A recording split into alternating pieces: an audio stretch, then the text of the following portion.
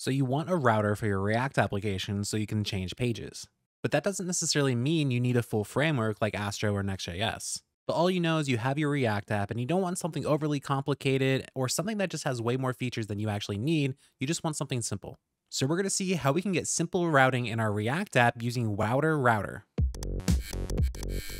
To see how this works, I created this yummy looking cupcakes page where I have all these cupcakes available to buy. Now, in an ideal world, I don't want somebody to just buy the cupcake from here. I want them to be able to navigate to the cupcake page so that they can get more information about that cupcake. So I have my React app already set up where I created this with Vite. I have my app.tsx, which just lists out all of my cupcakes on that page. But I also created some other pages, such as my cupcake page, which will have each individual cupcake. I even created an about page, if I can find it here, where it's just going to talk about why I want to sell my cupcakes. Now, at the core of it, the application is really only trying to load that one route. So we can see that if I switch these out, I can actually see what those different pages look like. But I want something that can dynamically change these pages out as I load them based on the URL. And while I could probably technically do that by parsing out the URL, dynamically loading each of those components, that's going to be pretty complicated. And I just want something simple that I can throw into my application and just work. So that's where Wouter is going to come in, where we're going to be able to install this and get some pretty easy to set up routing. Where if we look at the getting started, really this is all we need to do. We can set up our links on our route, where the links is just going to give us a way to navigate to those routes. But we can see that when rendering each and every one of those, all we need to do is define the path and define what we want to actually render. Whether it's just text, we create our component in the spot, or if we actually pass in the component from the separately maintained file. So let's get started with this. I'm going to take Wouter. I'm going to npm install it in my project. And let's just copy a lot of this inside of our application. We're inside my main.tsx file. I'm going to go ahead and just paste it there. And what we're doing is we first have these imports. And let me put them at the top, guys. I like to be organized. But we have our new app where I'm just going to rename that as router. And technically, we could probably put this out into its own router.tsx file, but I'm just going to leave it here for simplicity. But what we have here is now where we want to define all of our routes. And to start, let's actually define out that home page where we're going to make that just a slash. And instead of rendering this app component directly inside of this create route element, I'm going to pass my router instead of that app. And then I'm going to specify the component as that app that I'm already importing. So really what this should do right now is just add a link to the top of the page, and it really should just show that current same app that I already had. And back inside the application, we can see just that. We have this profile link, which doesn't actually do anything right now because it's not set up to do anything.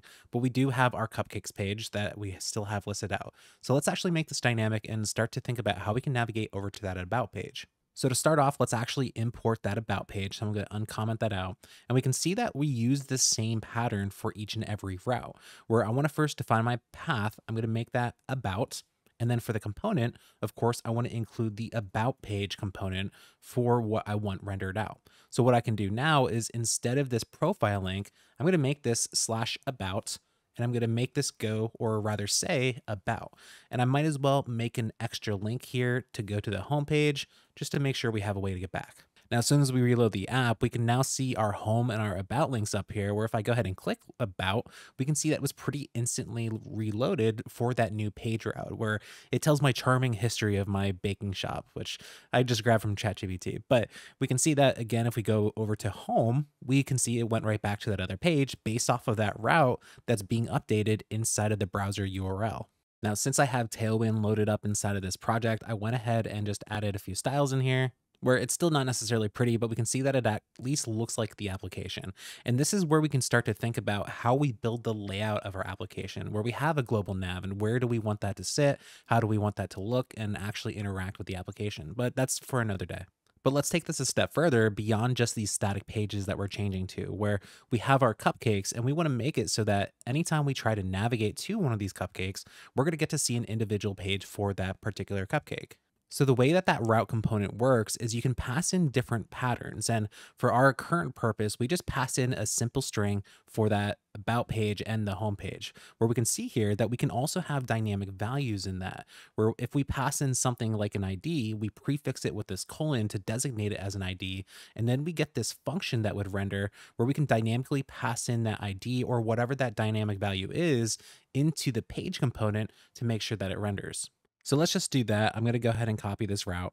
I'm going to paste it in under my existing routes. And this time I'm going to make this one cupcakes.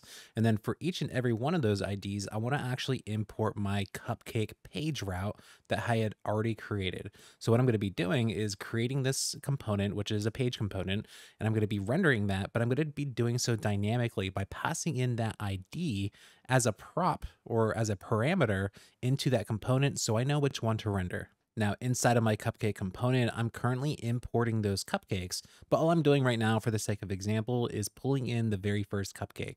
But what I want to do is dynamically grab the cupcake based off of the ID I'm passing in as a prop. So if the first thing I do is actually destructure that prop, and we know we got to set up the type to make sure that TypeScript doesn't yell at us, but we're going to look for this ID inside of our cupcakes. And if we just look at this cupcakes file for a second, all it is an array where I have all these objects that include the descriptions and the title and the ID of each and every one of my cupcakes. So what I'm going to do is for all those cupcakes, I'm going to use find, and for each of those cupcakes, I'm going to say if cupcake ID equals ID, that's going to then be my cupcake. Where then for the rest of the page, I already have that rendering out. So if I have my cupcake, I'm going to give render the title, the image, the description, even the image in there. I might have said that already. But if it's not, I'm just going to render a message saying that we don't have that cupcake. So now we don't currently have these links set up yet. We'll do that in a second, but let's just test that this is working. So I'm going to go to cupcake/chocolate. We can see that I was already trying that out before. And if I go to that, we can see that I now have my chocolate cupcake. And if I go to something else such as funfetti, we can see I get my funfetti because I'm dynamically changing that ID inside of the route. And then finally, if I go to something that doesn't exist, we can see that we get the message basically saying that that cupcake doesn't actually exist. Now, of course, we don't want to have to manually go to this route every time we want to look at an individual cupcake. So what we want to do is we want to click on this button so that it actually navigates to that cupcake page. Now, as we remember from setting up the links inside of the router, we're now able to define those link components so we get that nice client-side routing when going to the route that we actually want. And one thing to actually note here is we don't actually need these A elements here. That's really only if we want to define specific things for that A tag. If we were just rendering the link as is, we could just simply remove that A tag and it's going to automatically construct that. So let's see what that looks like inside of our actual application. I'm going to first import that link component from Wouter. And then down on my button, I'm currently rendering a button and it makes more sense for me to render an actual anchor tag. And we can see that I am adding a class name to this. So I'm going to leave that as is, but we do want to wrap that with the link to make sure that we can get that nice client-side routing. But then I'm going to specify the href and I'm going to make that a dynamic value where I'm going to say I'm going to start with the cupcakes base route, and then I'm going to pass in the ID for each and every one of these cupcakes as it's looping through and rendering so that I can get a URL that's specific to each and every one of those cupcakes. But now when I go back to my page, I can now click through to this buy button and we can see that I now was instantly navigated over to my chocolate cupcake. Or if I want to go down and choose my vanilla cupcake, we can see that I get my vanilla cupcake rendered from that route. Now, for a lot of purposes, this is going to be everything that you need, where you just want to simply navigate to some different pages. But if you want to dig a little bit deeper with Wouter, there are a few other options, including to use route router or hook. If you want to do something like transition, this makes it easier for you. There's a lot of different tools for this particular solution to help you be successful for the different routing needs that you have. Now, that said, if you do need some more advanced usage from your router, there are some other awesome solutions such as React Router, which comes from the Remix team, or there's also the TanStack router that's currently in beta, but it's going to be a pretty awesome solution from Tanner Lindsley that's going to help you actually set up those more complicated routes. Having a solid, straightforward router is critical to be able to deliver this multi-page experience, but we might not always need some of the other complicated features that we get from some of the bigger routing solutions. If you want to learn some more interactive ways that you can set up your React app, such as being able to trigger something when you're scrolling, check out my video where I show you how to use Intersection Observer to trigger a little rocket or some kind of animation whenever you hit that element in the page. While you're still here, make sure you hit thumbs up, subscribe, and click that little notification bell to get videos like this straight to your inbox. Thanks for watching.